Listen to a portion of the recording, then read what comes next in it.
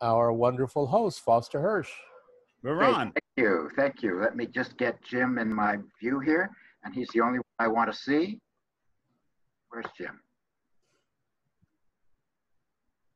I love this. I'm like a floating head. Oh, there you are. Okay. Okay, Jim, I want to start a Magda Sester, the book that you published quite a number of years ago now, Right? Lucy in the Afternoon. Yep.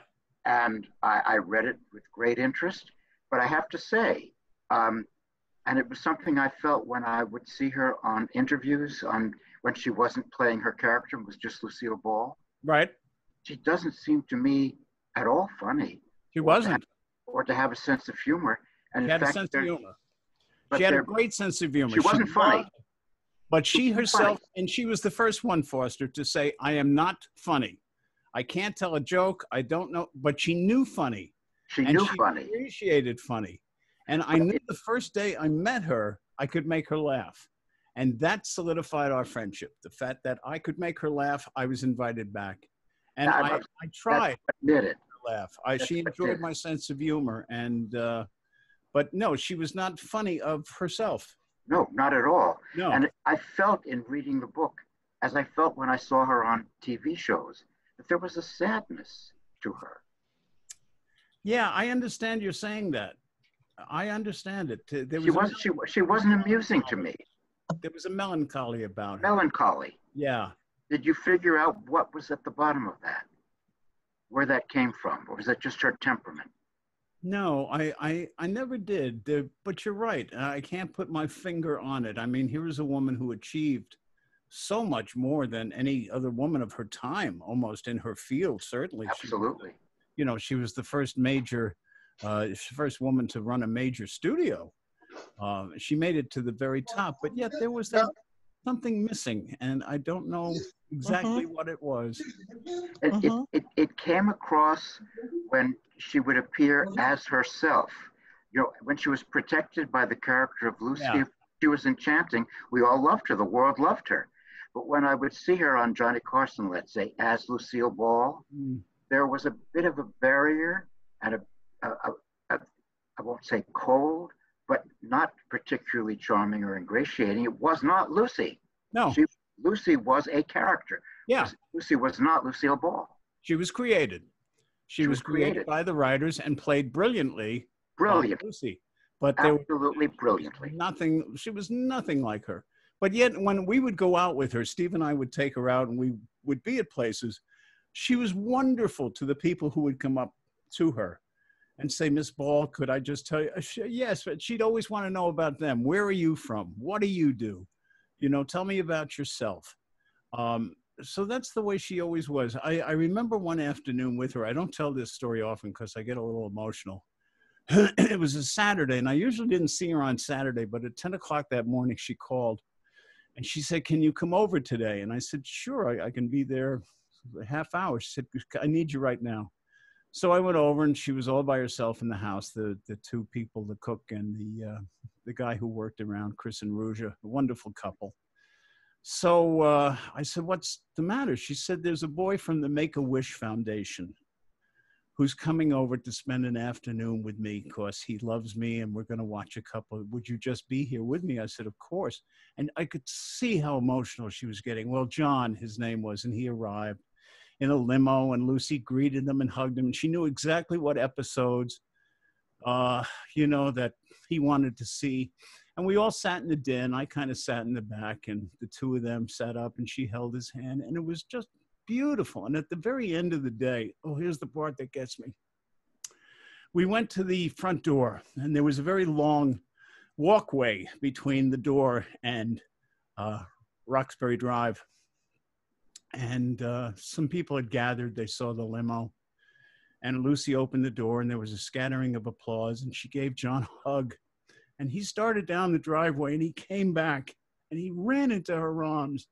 And he said, will you pray for me?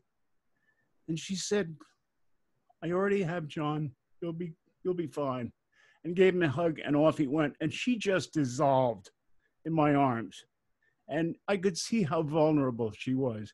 But I think she had been hurt so much over the years that she built up a resistance. She built up a wall. You know? That chapter in the book is incredibly moving. And what the audience doesn't understand is John was a child who was dying, and his last wish was, could he meet Lucille Ball? Yeah. And she said yes, and she gave him an entire afternoon. Yeah, and what was upsetting to her was that she thought he was not going to recognize her because he was watching I Love Lucy, and she didn't look like that anymore. And she didn't want him to see an old lady with red hair, and of course it didn't matter. You know, there was the one time we were standing out in the backyard, and I was sitting by the pool, and she came in with the dog in her arm, and she just looked up into the sun, and it was almost like the Transfiguration. There was the young Lucille Ball, and I mean, it was just amazing. And I know how lucky I was to have been able to spend that time with her. But what was the ingredient? You were, after all, before you met her and wrote to her, you were a complete stranger to her. Complete stranger. You had no in there at all, and yet she invited you and she took to you, and she kept inviting you back. What was it about you she responded to that made her laugh? I had written this play called The Lucky O'Learys, and it was about two sisters of a certain age that were in their 60s, and they didn't get along, and there was sibling rivalry, and they wanted to win the lottery. It was a serious play, but there was silly stuff, and it was very funny. So I thought, geez, Katharine Hepburn would be fun for this. So I actually sent it to Miss Hepburn, who I knew a bit, and she said, I would be terrible. I'd be miscast. I think Lucille should play this. I said, do you know how to get in touch with her? No. And that was the end of that. I found a Maps to the Stars home, and I got her address and put the play in a brown envelope. And I said, and I play backgammon, and I took a class with you in 1977. I'd love you to read the play, and Kate Hepburn thinks you're be wonderful. And a fellow named Merrill Karpf, who was a great producer, knew me, knew her. He had produced Stone Pillow. So I think he put that reference in. So I had a bit of a, intro by naming those names. Well, the phone rang 2 days later, and it was Lucy. And she said, can you come over and talk about it? I did. I made an incredible faux pas. Why we became friends, I don't know. I sat down opposite her to play backgammon out in the back house, and I broke her chair. I mean, crack. I broke the chair, and it was obvious I broke the chair. And I said, well, excuse me, I have to do one thing. I have to show somebody is curious as to what's going on here, and his name is Leo. So there's Leo the cat. All right, so I shall continue. So I said, Miss Ball, oh, call me Lucy. Well, I said, Lucy, I just broke your chair. She said, well, get another one. I said, well, okay. So I got another one, sat down, I broke that one too. So now I've broken 2 chairs in a matter of 2 minutes. And I said, well, why don't I take that chair? That one looks sturdy. She said, well, the other 2 look sturdy too. I said, oh, mother of God. So I got the third one. Now she tried to tell me a joke that I'm not going to repeat because it is just not fit for mixed company. She screwed it up. And I said something back to her that literally made her fall on the floor laughing. And I knew at that moment we had a relationship. So we spent 5 hours together, and we talked about everything but the play. And at the end of the day, she said, can you come back tomorrow? And I said, yes, I can. But if I come back, you have to give me a present. And she said, maybe I'll give you a chair. And so the next day I came back, and we were playing back. Oh, that day, by the way, I won by 1 point. So she knew I could also play backgammon against her, and I could beat her. So I came back the next day, and halfway through the game, she started singing, happy birthday to you. And she brought over this box, and it was a little green foil box, and I opened it, and this was in it.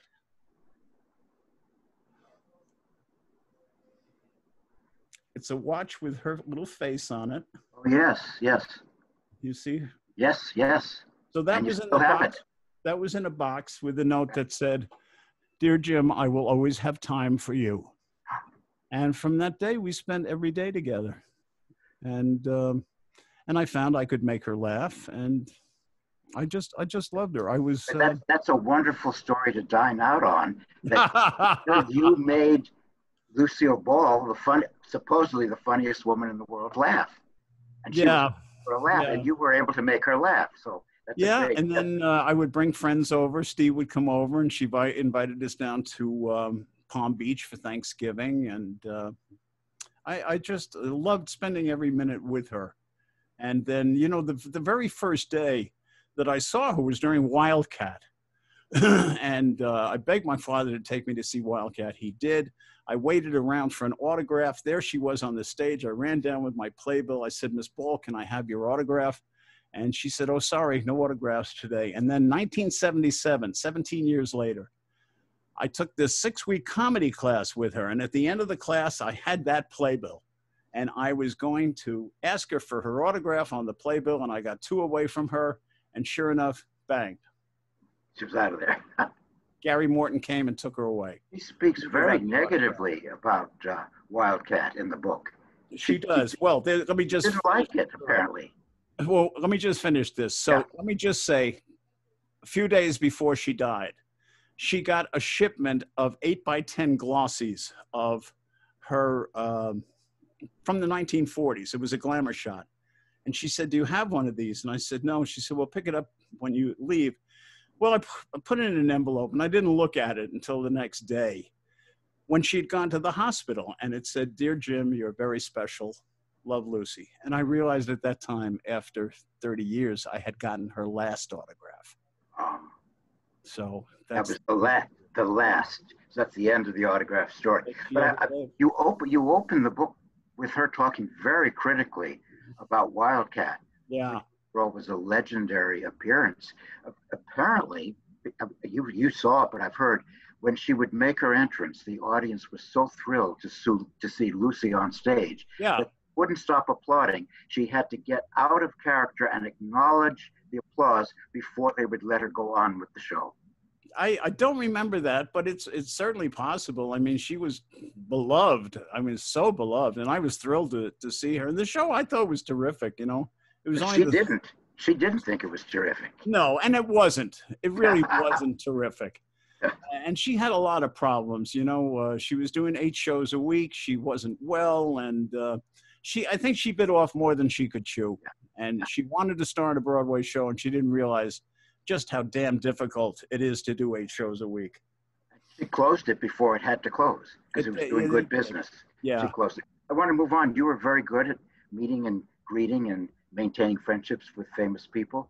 Didn't you become very close to Ethel Merman, and then you did a play about her? I did. Yes. I did. Well, I met Ethel when I was 12 years old.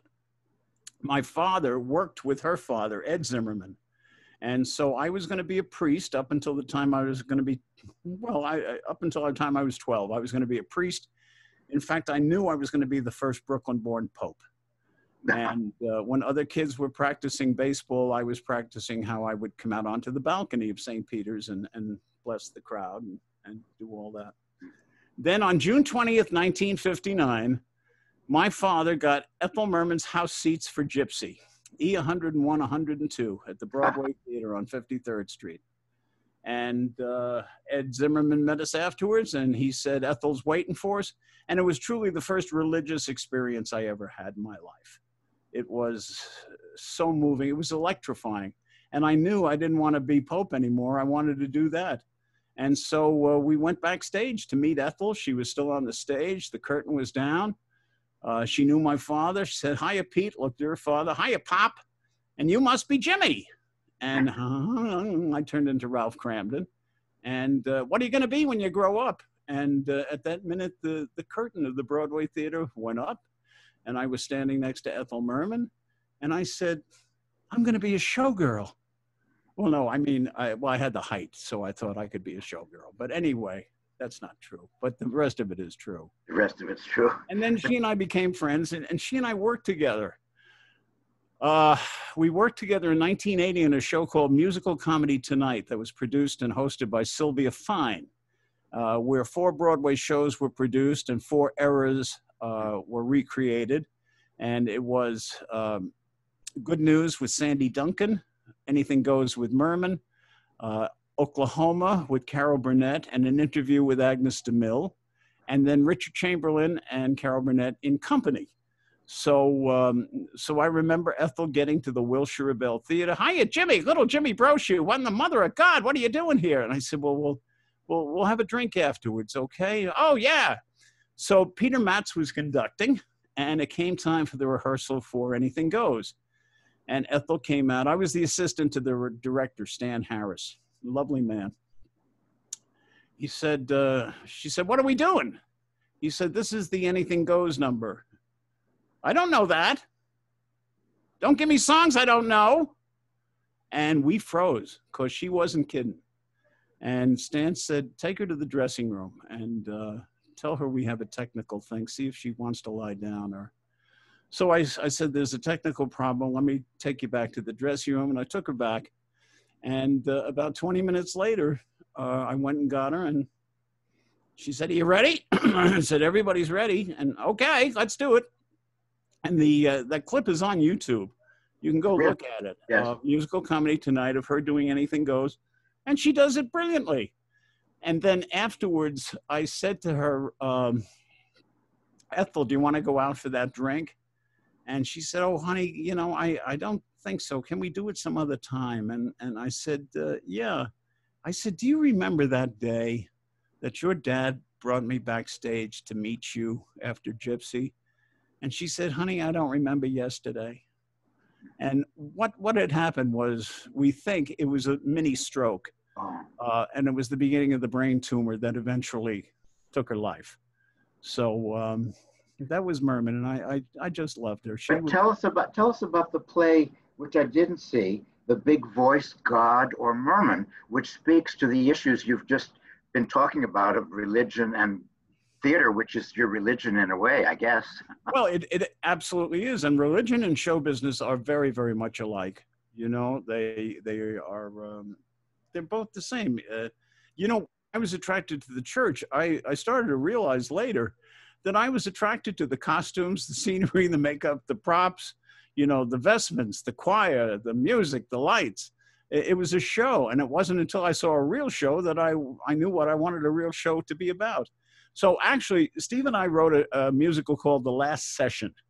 And it was a big hit for a theater in LA called the Laguna Playhouse. And won a bunch of awards. But anyway, the producer of the Laguna Playhouse said, look, we're doing a series of one-nighters of one-person shows, but we have Susan Egan and Charles Nelson Riley, and we want you and Steve to be the third, you know. I said, well, what would we do? He said, tell a couple of stories, sing a couple of songs. And that's how Big Voice was born, because I can't improvise. I had to write this out. So we went down to do one performance, and the place came apart. And we knew we had something here. So we sat down and we workshopped it, and we did a production of it in Los Angeles. And we were nominated for Best Musical by the Ovation Awards, which is the LA equivalent of the Tony. And we were up against this $1 million production of Endgame. And they said, look, our production of Big Voice was a desk, a piano, and 2 chairs, and a cape. And pretty much that was the production value of this show. So it got to the ovations that night. And now to present the musical, now to present the award for Best Musical, please welcome Mr. Jerry Herman. As soon as he came out, I knew we had won. And sure enough, we won the ovation that night for Best Musical. And then we came to New York, and we opened the 47th Street Theater, which luckily is on 47th Street. Yeah. And we ran there for 6 months. In fact, the show was so successful that Steve and I were succeeded by 2 guys playing us. So yeah, we had other commitments. We had to leave, and so that was that. But you sort of specialize in one-person shows. I guess you're. Well, nobody else will hire me. Well, but I guess you're most known for Zero. You did it in New York. You did it on tour. You did it a lot. I did it. I did about 800 performances of it. You became Zero Mostel. Yeah, it was fun to be him. How did you know him? I did. I did. I knew Davy Burns. Davy Burns was my mentor who was in Forum. And through Davy and Forum, I met Zero, who always scared the hell out of me. I went to a prep school. It was a military school. And so I wore this West Point type uniform. And so I would come to visit Davy at the Alvin Theater. And one night I remember running into Zero in my uniform, and he was just covered in sweat. And he looked at me and he said, "Who are you, General Nuisance?" And he just scared me. And I said, "What are you doing here?" I said, "Well, I came to see my friend Davy Burns." "Well, you never come to see me." I said, "Well, I will. If I will, you better." And so I would start to visit Zero and hang out with Davy and meet Jack Guilford. And these guys became my, godfathers. They really took me under. In fact, we were watching an old Dick Van Dyke last night, and another one of my godfathers popped up on that, Lou Jacoby. How I loved my Lou Jacoby. And Jack Albertson and Hans Conried. Those guys. That's quite a collection. They But were you- my choir. Yeah. And you I wrote- love, boy, how you I wrote love Zero. Jim, What's that? you wrote 0 Hour. I did. Well, as performing it. So it's I your did. concept. And then how did you get the wonderful Piper Laurie to become your director? How did that happen? Well, Rosie is my friend. And when I first wrote the play, she said, "Well, I knew Zero." So I said, "Well, you got to tell me." And she told me some stories about him, about his craziness. So I said, "Well, look, I'm doing a reading." So she came to the reading and she was just marvelous with some ideas she had, some editing, some new things to put in. We did another reading together. And finally, I said to her, when we were going to New York, I said, "I think you should take credit as director. You've done enough to do this." And she said, "Okay." And then we really started to work on it. And we went to Washington just before New York and cleaned up the play. And that's how she did it. She's just the best. I am crazy about her. Oh, she's one of a kind. She's a great actress, but Well, I met you through her, as a matter of fact. indeed, indeed. But she's not only herself a great actress, but she's very intuitive and perceptive about Yes, the work of other actors, which isn't often the case. yes. She's a good student of other Yes. actors. Yeah, in fact, we only disagreed about one line for the whole thing. And I won. Now, you played Zero Mostel. Yes. You played Davy Burns. You played Tevye in Fiddler on the Roof. You played with Theodore Bikel in Sunshine Boys. Yes. And I hate to tell you, Jim, but Uh-oh. you're not Jewish. You're not Jewish. I'm You have all these Jewish parts. I was the Shabbos goy. And believe me, to have those godfathers, I had to be part Jew. It must have rubbed off. Absolutely rubbed off. I was the Shabbos goy for the Gersteins. I'm a Jew in my heart. What can I tell you? Anybody from Brooklyn is a Jew in their heart, right? From Brooklyn of that era. Of that era, yeah. Of that era. I probably know more Yiddish than any other Catholic boy around. Was there a connection between David Burns and Zero Mostel in terms of their public affect, of what they were like off stage? Did you find there were similarities in your approach to them and who they were? Well, I never spent time with Zero off stage.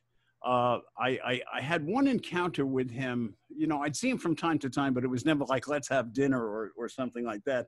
Davy, I spent an enormous amount of time with, off stage and not on stage with him, but I was around him much more than Zero.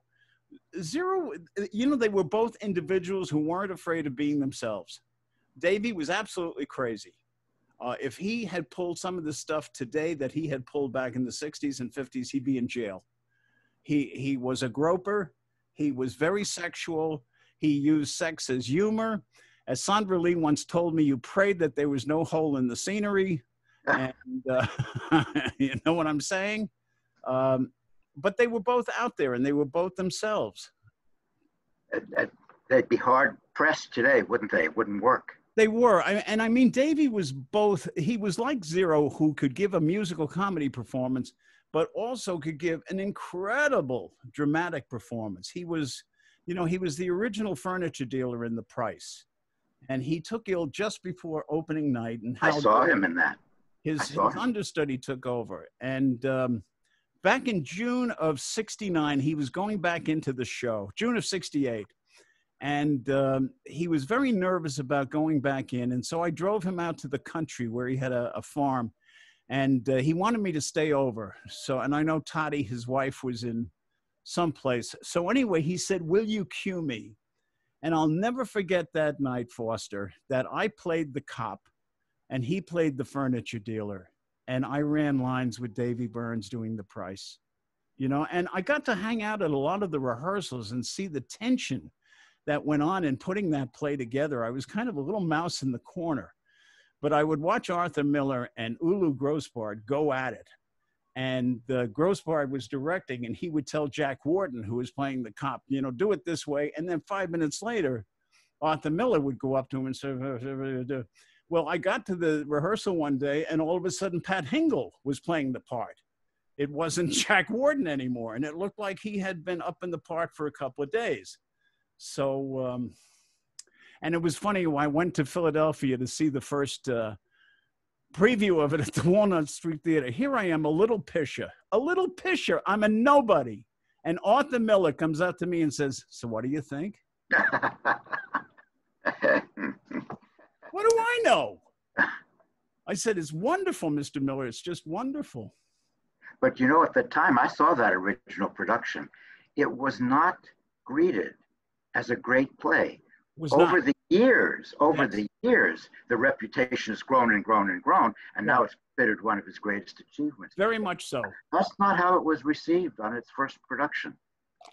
And it was really quite brilliant. It was brilliant, but it somehow didn't get the favor of the critics at that time. No, you're right. You're absolutely right. What was it like being with Theodore Bikel? I knew him a little bit in Sunshine Boys. Those are two great parts. He's one of those people that came into my life because of Zero. He came to see the show early in the run in Los Angeles, as many others did, friends of Zero, with their arms crossed, like, show me. You can't do Zero, so I'm coming to see this show to let you know that you're an idiot. Well, he wrote me the most wonderful letter after the show. He didn't come back, and I was a little sad that he didn't come back. I thought I had displeased him. So he wrote me this note saying, thank you for bringing a volcano we long thought to be extinct back to life. And I wrote back to him, and we just became friends. Then we had a mutual friend in Washington at Theater J who said, did you guys ever think about doing Sunshine Boys? And I said, geez, I'd love to do it. So I played Willie, and he played Al, and it was total joy to act opposite that man. Total joy. What a classy act he was. A real gentleman. Yeah, a mensch. A real gentleman. Yes, absolutely. As we Catholics say, a mensch. A mensch. Now, you were very successful not that long ago in The Man Who Came to Dinner. No kidding. Do you remember doing that? No. Did you see me? If you saw me, then I'll have to take credit for it. But yes, don't take credit for it. I had, you know, after a couple aren't you made to play Sheridan Whiteside? Isn't that perfect casting for you? Well, I thought it was. It's a tough part, Foster. It is a tough part, and I thought I could just walk in and put that part, you know, over my shoulders and sail with it. It's tough. And I don't think we had enough rehearsal. The first week, I was very shaky. If you saw the show in the third week, I think it was the definitive production. But the first week when all the critics, and I got by with a lot of the critics, except for the girl from the Times. And I think she was right to an extent. But had she held off and seen the show in the third week, the reviews would have been very different. I was blessed with the most wonderful company. Dear Joe Sakari as Banjo. And, you know, Davy was the original Banjo. And I had the blessing of Ann Kaufman and Chris Hart, you know, who were at the first rehearsals. And it was just a great experience, and it was a part I always wanted to play. But it's tailor-made for Jim Brochu. It's fucking Hamlet. It's Hamlet. Now you're also, of course, we started out talking about your being a writer, but you've written a lot of plays, and they've gotten done in regional theaters and abroad. Cooking with Gus is your first title, and that became a sort of, I wonder if I can say it, a dinner theater staple. No, I wrote it for dinner theater. You wrote it for dinner theater. I absolutely wrote it for dinner theater. I was working at a place called the Waldo Astoria in Kansas City. It was probably their biggest dinner theater. And I was doing Fiddler. I was playing Tevye. And I said, what's the next play? He told me. I said, oh, that's a terrible play. He said, it took that man 2 years to write that play. I said, I can write you a bad play in a week. So I bet him I could write a bad play in a week. It was called Cooking with Gus. I sent it to Samuel French. They published it, and it has been done to death. It's been done all over the country. It's like The Odd Couple in Canada. It was taped for French television. It's really nonsense, but you know. Is it a bad play? Yeah. It's bad. But no, it's terrible. It's terrible. No, but it's four characters, one set, no plot. It's perfect for dinner theater. Have you ever performed in it? No, I didn't write it for myself. You did? No, I wouldn't be in it if you paid me. Okay. Now we were talking before, Jim. You've been a regular on cruise ships. Yes. A regular. And for the last 25 years, yeah. Really? And you have a number of programs you do, a number of themes that you talk about. Do you like doing cruise ships? It's a tough job. I've lectured on cruise ships. I find it's very hard. You don't know who you're talking to. Gee, I find it to be so easy. I mean, really? They give me a 16-day cruise, and I have to work for 2 hours and 20 minutes. I mean, that's fine. And most of the lectures I do one on Kate Hepburn, I do one on Jimmy Cagney, one on Lucy. One on RKO, which I did the RKO story, yeah, which is fascinating. Yes. So I have about 6 or 7 that I talk to the cruise director, and I ask him what he wants me to do. Once in a while, I'll do Character Man on the ship. But yeah, I started with, it's funny how these things happen. I met Steve on a cruise ship in 1985. And there was a couple on board who stayed with the ships, became cruise director and social hostess. And so about 1995, he said, you've written this book, you can come out and now be a lecturer. I said, great. So we took this 3-week cruise to Asia on the Marco Polo. The day we got back, I walked into a Ralph's supermarket on Ventura and Vineland in LA. And here I was in aisle 8, jams and jellies. And I see an old friend of mine who was in costumes. He was Charles Pierce's costume designer. He said, well, look at you. I haven't seen you in years. I said, well, yeah, you're all tan. I said, yeah, I was just lecturing on a cruise ship. What'd you lecture about? I gave him the topics. I said, are you still doing costumes? He said, no, I booked the lecturers for Crystal Cruises. The next day, we had tickets on the Crystal Harmony. That was May of 1996. And from then, we did about 3 or 4 a year. And you're booked to do one in October if it's safe to do it? If it's safe to do it, we're booked to do one on October 1st. I don't think it's going to happen. Because of the growth. I talked to my friend, the cruise director, and he thinks it's kind of iffy. Because I have been blessed to do that. We've been to all 7 continents, major cities, and it's been a wonderful life to do the cruise ships. Now, what ship were you on that you didn't like it? Crystal. You were? Yes, but I'm saying my program was different from yours. I was showing films and talking about films. Oh. And if I'm in front of a class or I'm at a film festival, I know who I'm talking to, but I didn't know what kind of references the audience had. And if I said something that would be too academic or or depend upon a knowledge that they didn't have. It was hard to get adjusted to the audience level and the level of it and commitment and knowledge. It wasn't an entertainment thing like yours. It was lecturing about movies that they'd already seen. I see. So it was hard to gauge just the right level. Yeah. I didn't want them to think I was a fuddy-duddy professor, so I had to be careful, you see. No, I got you. It's difficult. I'll go back if they open up. But before we go, I want to ask you about Joan Crawford, because she was a particular friend of yours. What do you want to know about Joan? The truth. The truth is she was a troubled lady and who's been lied about ever since she's dead. I knew Joan since I was 12 years old. That was a very eventful 12-year-old time. My father started me off on cruise ships. We took our first cruise in 1960, and the buzz that went through the ship left here from New York, 30 days to Buenos Aires and back. The big buzz was that Joan Crawford was on the ship, and my father went ape. My God, Joan Crawford's on the ship. Now, here I am, 12 years old. I had no idea who Joan Crawford was. So the first day out at sea, there's a little get-together where the teenagers got together, and there was two kids, Cindy and Kathy.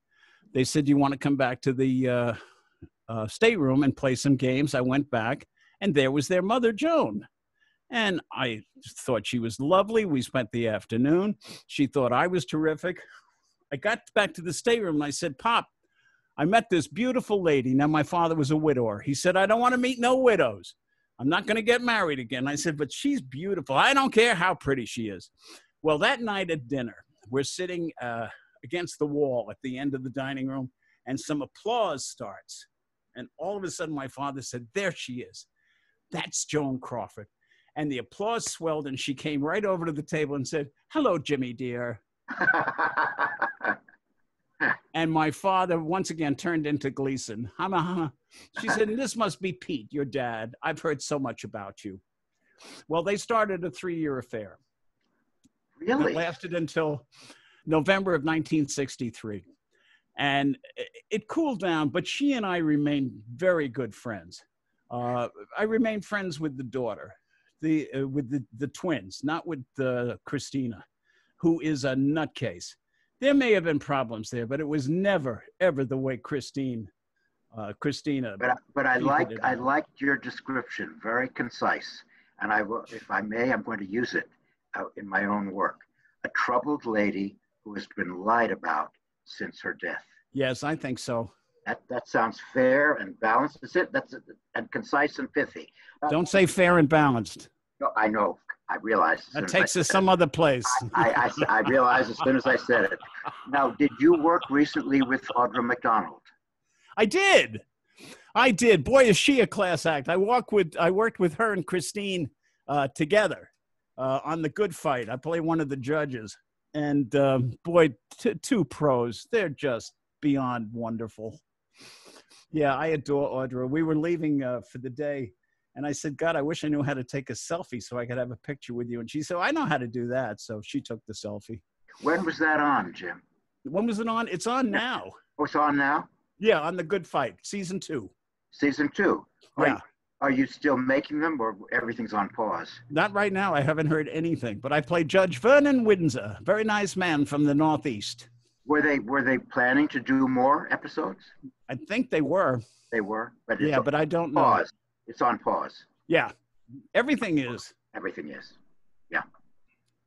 Well, we'll pause, but Mark, let's open it to questions from the audience. I think. All right, let me get my glasses. Okay, I have from Sandy Durrell. Jim, you've had an amazing career, have met the creme de la creme in theater. What is it that you would like to accomplish that you haven't as yet? I can't think of a thing, Sandy, except get so fat that your pajama bottoms don't fit anymore.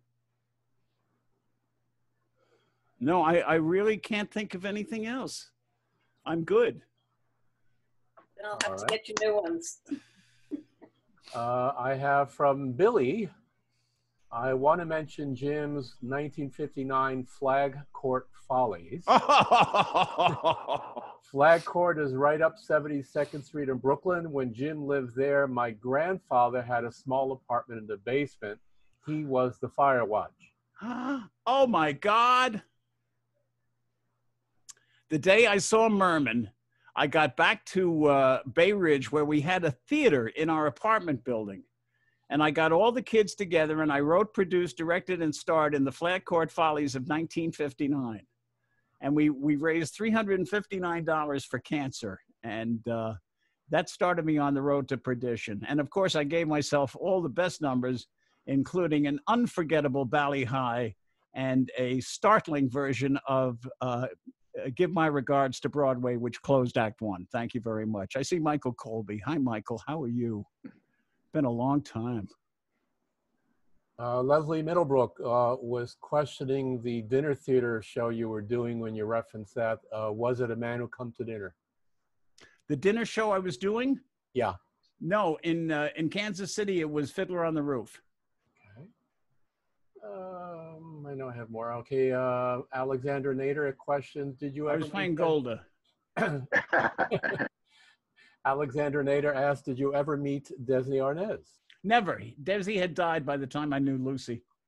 Okay. Okay, and Leslie Middlebrook again. I'm sorry, I don't know the name of Jim's book. What is it, and is it available on Kindle? Now, before we go on, I just want to make sure nobody talks and wakes Frances Hill up, okay? Because I see Frances is there and she's sound asleep. Oh, hi, Frances. Hi, honey. You looked like you were asleep. The name of the book is Lucy in the Afternoon, and you can get it on Amazon, I think. You can. And it's very good, and it's surprising. You learn things that you don't expect. Oh, it's good. Surprising. It feels like you know her. It's very intimate. It's very conversational, and you feel you're in the house playing backgammon or watching the two of you play backgammon. There's a very intimate. You bring us in.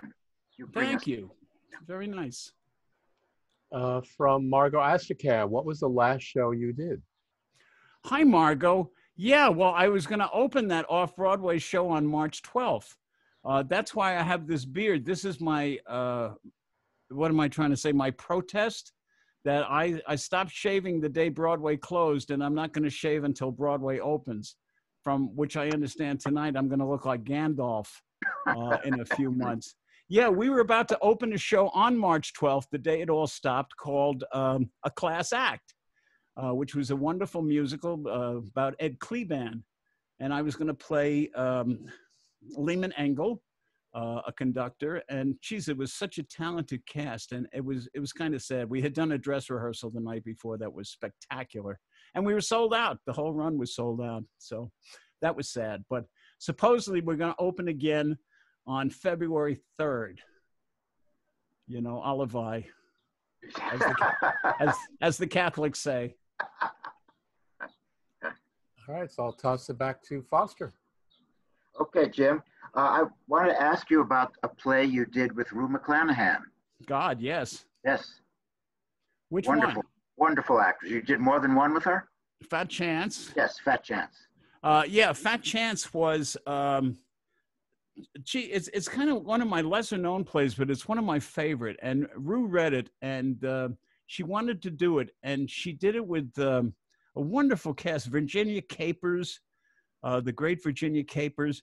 And it's about a lady who is, what's the word for it? Agoraphobic. And she's an artist, and she will not go outside. And it's how her mother and her housekeeper get her to go out. So Rue just loved the play, and she wanted to do it. We did it at the Colony Studio Theater in Los Angeles. But it sounds like it has a premise that's unfortunately fitting for today. Very much so. I was thinking that. Very fitting for today. Yeah. It's so nice to see everybody. This is good. We couldn't get into a room like this and get off without not paying $20 a piece. Jim, excuse me, who was the person that you, a famous person that you gave the first job to?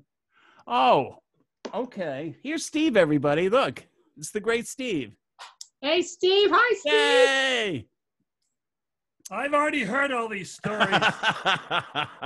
Come on. More than once. All right, we go to 1970, and there was a place called, a lot of you old timers like me, Diane, you may remember this place, called Club Benet. Yes, the Club Benet Dinner Theater in Morgan, New Jersey. So the show was Bye Bye Birdie, and I was directing. So I see everybody, and in comes this kid, 16 years old, to audition for Hugo.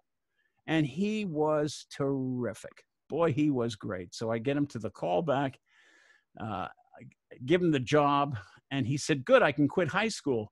I said, if you quit high school, then no, I'm not going to give you the job. He said, okay, I won't quit high school. So the show opened, and I had an agent friend, a manager named Bob Lamond. And Bob was very, very good, had great taste. And I brought him out to see the lead, a friend of mine named Jim Hamill, who was playing the Dick Van Dyke part, who I thought was terrific. So I brought out Davy Burns and Mary Jo Catlett in my little Volkswagen car, and Bob Lamond. The four of us go out to see Jim Hamill.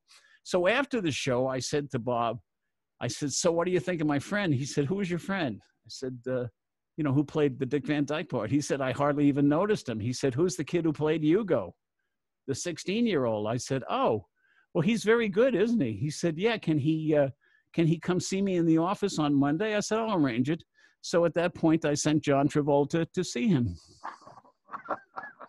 And that was the end of that. And John quit high school, God damn it. Really? Yeah. But he was that good. You just knew it. Brilliant. Brilliant. Brilliant. He had it all, Foster. He walked in, the charisma was dripping off of the kid. And he had blue eyes that would just make you melt into the ground. No, and he was a darling. He still is a darling. I see Johnny from time to time, and he's still one of the nicest human beings that ever lived. So Yes. do you think, I said, Jim, do you think that the business is going to come back, or has your business been so hard hit it's going to be a long time before there's work for people? Well, I think it's going to come back. I don't know if I'm going to be around to see it. You know, I'm kind of at the tail end of things here. I'm not a kid starting out anymore, so I don't know. I've had a great career. There ain't much more I could do. You know, I always wanted to stop a Broadway show, did that. Always wanted to write a book, did that. You know, if always wanted to fuck Richard Chamberlain, so if that's around, you know, you can give me a call.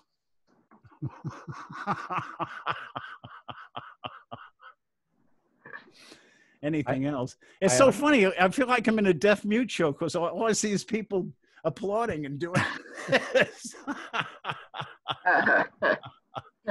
I've got a question from Sarah Ann Rogers. Do you have a favorite role or a favorite actor or actress? Oh, well, I love playing Tevye. Jesus, Tevye is such a great part. Such a great part. And, you know, Kate Hepburn, she just does it for me. She always has done it for me. I love her as an actress, so she may be my favorite. And from Leslie Middlebrook, she wanted to know about how Lucille Ball was as a teacher and what was the class that you took with her? Hi, Leslie. It was at the Sherwood Oaks Experimental College in 1977. And there was a group of about 100 of us. And it was the first time she actually did a class. And then eventually she did these all over the country, these seminars. And it was 6 weeks, and you had to come with a question.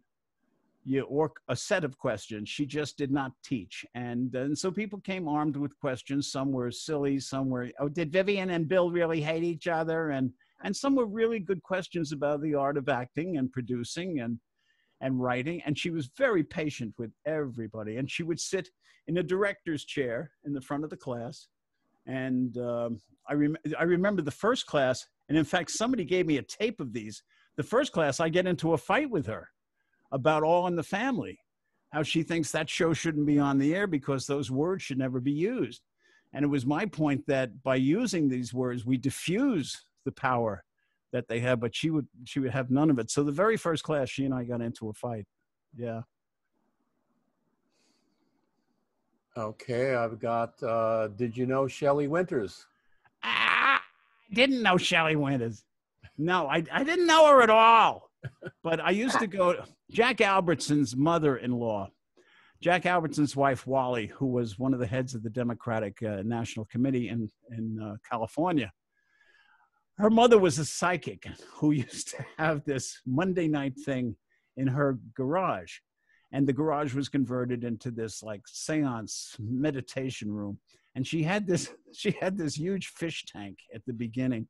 And Margot would sit in this chair. Margot had a goiter, so she looked very, very fat. This is Wally's mother. Now, Shelley would come early and pick out a seat. And she was there all the time.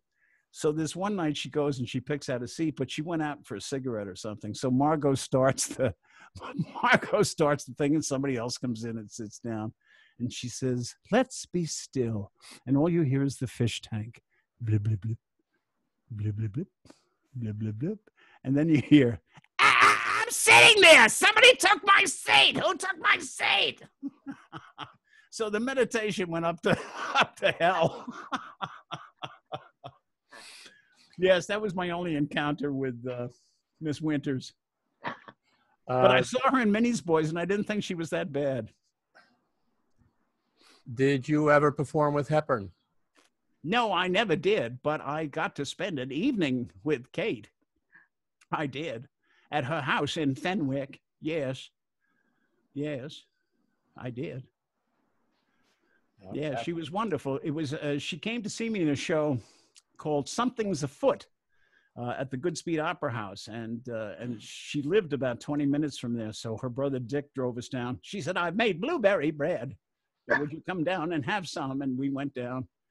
And to walk into that house, which was just filled with the ghosts of Howard Hughes and Spencer Tracy and all these incredible people, and just to be there. And she had these hooks attached to some of the lamps that just hung about a 1/16 of an inch off of the top of the table surface. And I said, "Kate, what is this for?" And she knocked it aside. And she says, "It saves so much time, and time is all we have, isn't it?" And I'll never forget that. Time is all we have, isn't it? Dear Kate. She died on this day.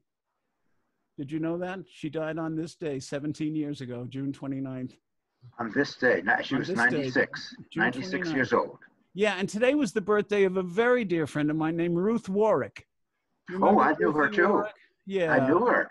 Yes, Citizen Kane. Ruth was a very dear friend. She was June 29th. Yeah.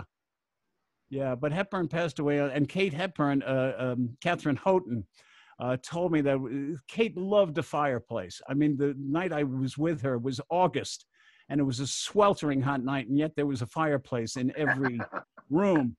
And she said it was, Kate's death was a little sad because the thing she loved so much was a fireplace.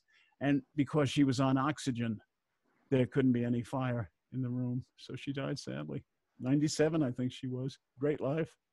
Do you have, Magda asked, you were showing us before, we should end with that wonderful photo you have of Lucy by the pool, which was her favorite, but it is a beauty. This was Lucy's favorite picture of her.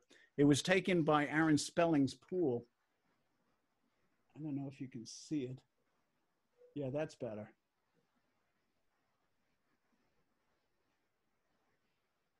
Yeah. That's a great photo. Isn't that wonderful? Yeah, that's just terrific. Jim, do you have the photo of Crawford? And can you tell my favorite story about how she poses for a picture? How she posed for a picture?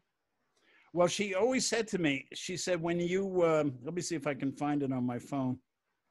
She said, when you have your picture taken, always look up and to the right. And I don't know why, but she said, always look up and to the right. Let's see. Crawford Animal Hospital, that's not it.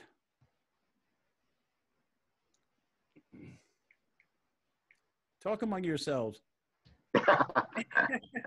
All right. Well, this is, I don't know if you can see this picture. Yep. Okay, wait now. Wait, Wait, I've lost it. I've lost it. Yeah.